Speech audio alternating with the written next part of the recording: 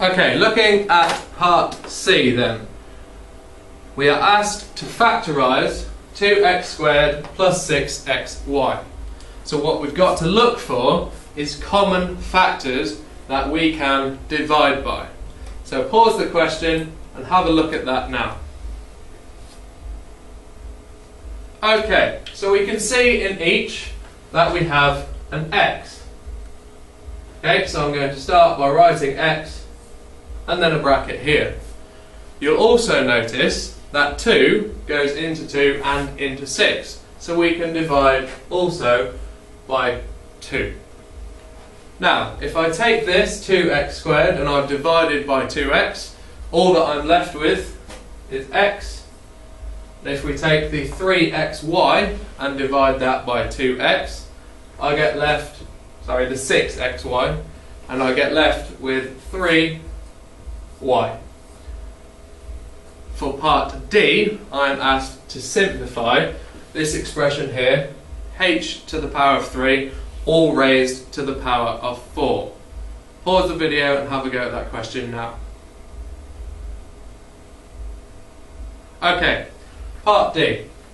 Remember, h to the power of 3 means h times by h times by h. And when we have h to the power of 3 all raised to the power of 4, that's saying h3, h to the power of 3, times by h to the power of 3, times by h to the power of 3, times by h to the power of 3. If we were to write that out in full, we'd have h times h times h, times h times h times h, times h times by h times by h, times by h times by h times by h. Very long-winded, okay, and in reality we don't need to do that. Okay, we can see from this that my answer would be h to the power of 12. Now going back to the original question, if you do 3 times by 4, you will get h to the power of 12. So to do these questions, all you have to do is multiply the indices together. Question 16. We've got 2 equations here, then a factorising question and then a simplification question. So part A, we've got a fairly simple 2-step equation to solve. We've then got, in part B, some brackets to expand and then a 2-step equation to solve after that. So part A, remember you're going to need to get t by itself with all the numbers on the other side of the equals. So we're going to have to do some subtraction and some division to get t all by itself.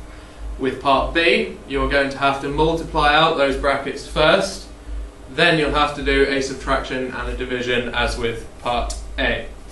So, pause the video and have a go at parts A and B now. Okay, as I said, we want to get t by itself. Now this side of the equation at the moment, we have 8t plus 9. So I'm going to circle the plus 9, because that's the bit I want to move first. And to move it, we have to do the opposite. So if I take away 9 from that side, and I've also got to subtract 9 from that side. That leaves me with 8t is equal to 6. Finally, I'm going to circle my 8 because that's the bit I'm now going to move. The opposite of 8 times t is dividing by 8. So t is equal to 6 over 8. Also, if we simplify that, is 3 over 4. So that is our answer for t.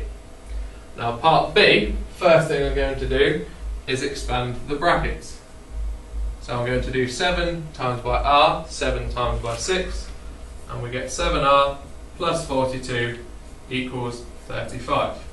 Following the same process as before, I'm going to subtract 42. We get left with 7r equals negative 7. Finally, divide by 7, and we get left with r equals negative 1.